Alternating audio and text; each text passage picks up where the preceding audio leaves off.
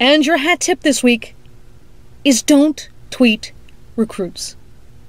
I'm not kidding. Don't tweet recruits. I know that Friday Night Lights is coming up, well, Friday night, and some high school campers could commit to Ohio State afterwards. So again, don't tweet recruits. No escribe los hombres jóvenes. Nicht junge Männer zu tweeten. You get the idea. It's not that your interest in a 16-year-old boy is creepy. It's that you think the interest should be mutual. That's way weird.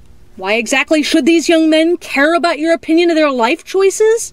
Look, the fact that you enjoy watching a talented athlete play football is something that every red-blooded American can appreciate. It's your desire to interact with said athlete that is perhaps an unhealthy sign of a diseased mind. If you agree with me, let me know.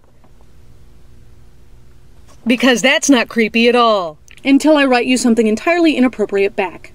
My next hat tip is personalized. This long-distance dedication goes out to Nick Saban. It's a piece of PR advice, Coach.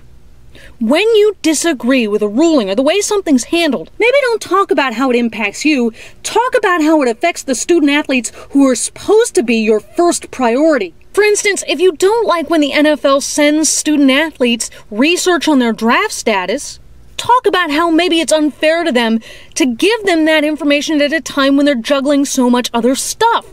Or they get this draft status before they can see any impact of their participation in a bowl game or the college football playoff. Satellite camps. Why don't you talk about how young men can't make educated choices when one conference plays by one set of rules and another conference plays by another set of rules? Better yet, if you want the SAC to get in on the satellite camp game, talk about how you can reduce the cost of recruitment for a high schooler by going to where they are, as opposed to have them traveling to you. Just a thought.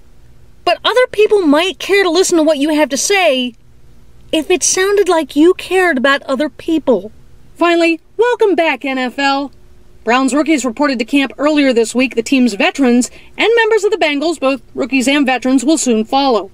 Which of course means that we are that much closer to Andy Dalton's first primetime implosion of the year. That's your hat tip, courtesy of 97.1 The Fan.